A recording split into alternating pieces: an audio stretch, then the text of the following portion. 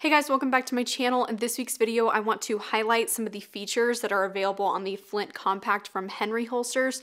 A couple of weeks ago, I did a similar video about the Hitchhiker from Darkstar Gear, and essentially what I'm trying to do with these videos is highlight that there are different features available on different holsters. I want to talk to you guys about what those features can do for us so that we can kind of differentiate what features we want to prioritize in the holsters that we select for our specific needs. So I actually bought this holster several months ago, and the reason that I bought it was because I wanted to try out its unique features.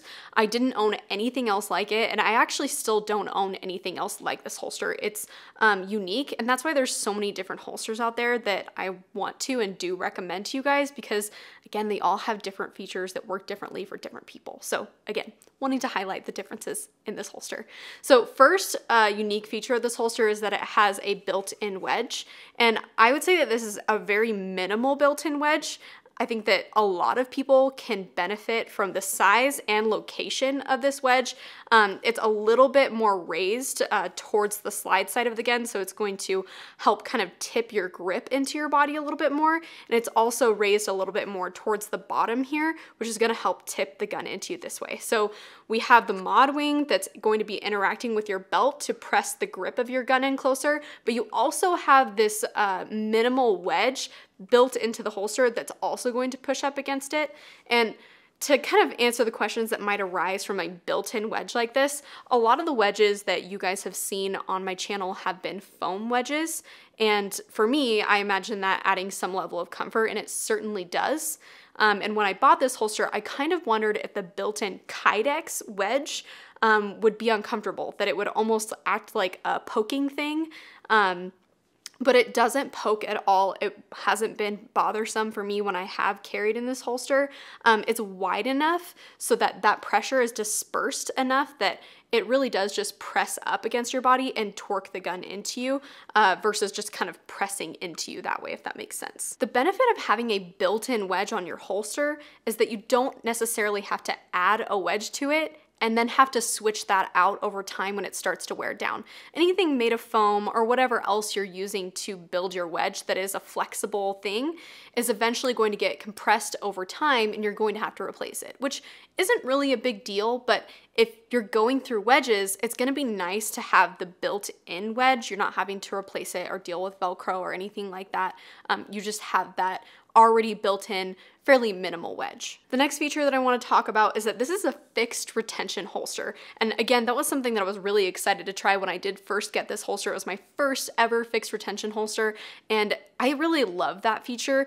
It has a really awesome level of retention, and when you go to tighten down your wing or tighten it down after you've taken it apart, put it back together, you're not having to mess with the adjustable retention because it's just a set retention. So you can crank down on those screws and it'll never make a difference in how tight or how loose your gun is fitting in the holster. It's just a fixed retention holster. You also get that audible click with this holster. I really do like the retention on this. Again, this was my first experience with a fixed retention holster, and when I first tried it, it did have quite a bit more retention than I was used to, but prior to this, I was always setting my own retention with the adjustable retention holsters I had, and I honestly really like how much retention this has, and it's encouraged me to add more retention to even my adjustable retention holsters. Next is that it has an open-ended muzzle here. So if you'll remember from the Darkstar Gear video, it has a enclosed muzzle. So if you're wanting to add something like a compensator, you wouldn't be able to do that in the Darkstar Gear holster. But in this holster, it has an open-ended muzzle so that if you're going to add something like that to your gun would still fit in the holster. It also has a full sweat guard, and the mod wing comes with two different inserts. I don't believe that when you get this from Henry Holsters, I don't think that it comes with this angled one. But you can actually purchase these directly from Filster, and it does come in two different sizes. And that's something that I really appreciate about the mod wing, especially when somebody's just getting into concealed carry or they're not totally sure how much grip tuck they're actually needing or even wanting.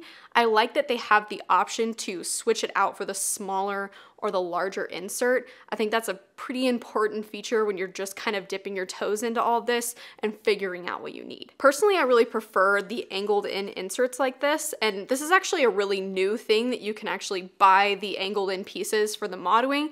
Previously, from what I understand, that was only available with the Darkwing, but the Darkwing was not interchangeable as far as how much of, well, the sizing of the Darkwing is not interchangeable. It's just one fixed size. I just like that it's an option with this wing that comes with the Flint Compact. It already comes with 2 inserts, and if you want to try the angled edge, you can just buy that kit and add that on there. So you kind of get the option of versatility with that. And then as far as the clip attachments go, there's just this one clip attachment here, and then there's one up here towards the top. And then if you so choose, you can always attach a clip to where the Mod Wing actually attaches. So you have 3 different options for where you would want to attach clips.